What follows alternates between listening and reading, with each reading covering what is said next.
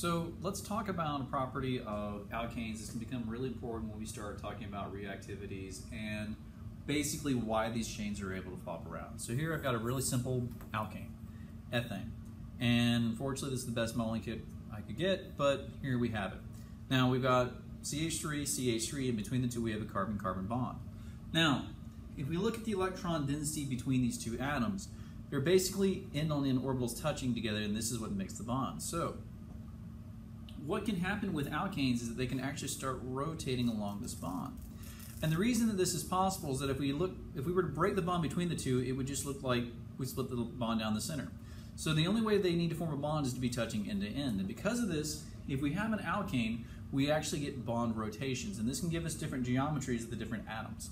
So if we look down the bond length, we can have a situation where the atoms are basically overlapping. So we have two atoms on top matching with two atoms on bottom. Now, as you may expect, this is actually a less stable configuration. The reason being is that we kind of have steric effects. This is a really long bond. It's just what I had in the kit. But typically what this does is it kind of forces these atoms on the ends to be close to each other. But if we rotate it about, I think it's 60 degrees, we can get a situation where if we look down the bond, it looks like none of the atoms see each other. And this is going to be the more stable configuration. That said, even though there is an energy penalty for them to be overlapping like this, to be eclipsed, the energy penalty is not so large that we can't reach this at room temperature.